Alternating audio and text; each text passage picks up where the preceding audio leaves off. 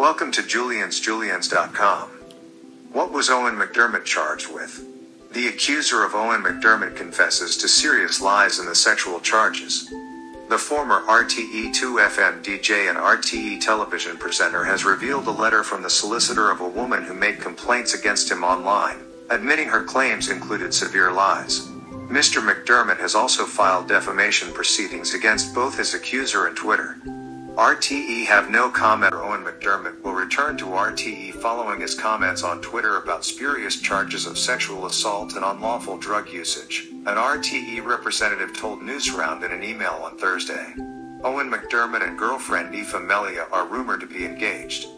Eoghan McDermott has posted on social media for the first time in over a year, addressing unfounded charges of sexual assault and unlawful drug usage that were made against him last year through an anonymous Twitter account.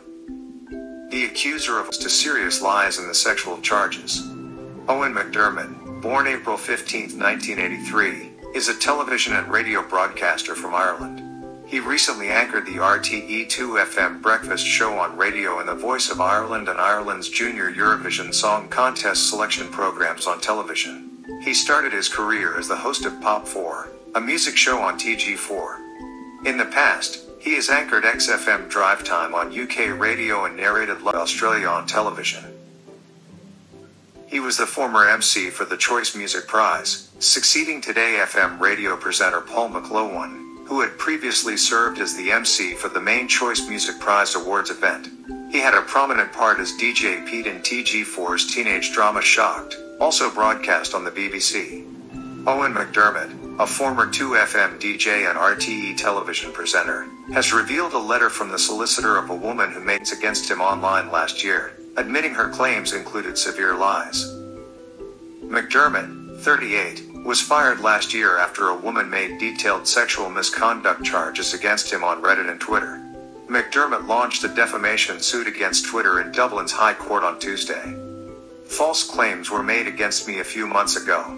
Despite the fact that these charges were neither investigated nor substantiated, they were extensively publicized, the consequence I am now dealing with. I'm hoping the following will bring this chapter to an end. McDermott, Eoghan. The accuser of Eoghan McDermott admits she was of consenting age when they had a physical connection. Twitter is being sued for defamation by a former 2FM host. Former 2FM announcer Eoghan McDermott has broken his silence for the first time since abruptly leaving the station a year ago. He departed from his morning program, which he co-hosted with Dwar and Garrett.